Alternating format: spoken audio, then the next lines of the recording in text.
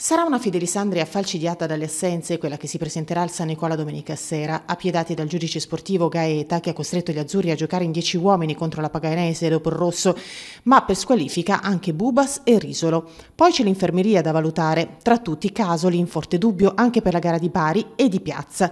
L'attaccante però potrebbe farcela, altrimenti lì davanti sarebbe davvero un problema.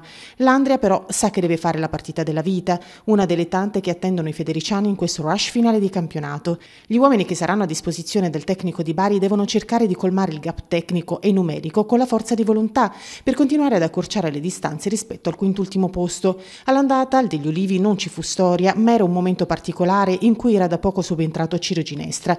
Degli esposti era stato esonerato e i calciatori erano spaesati da questa rivoluzione tecnica. Oggi sembra che con Di Bari si sia acquisita una consapevolezza maggiore, venuta fuori soprattutto nella trasferta di Palermo. Il muro è alto, si sa, anche perché il Bari ha bisogno di 3 punti per provare a festeggiare la promozione domenica prossima, ma questo bottino serve anche alla Fidelis. Il pallone sarà al centro alle 17:30.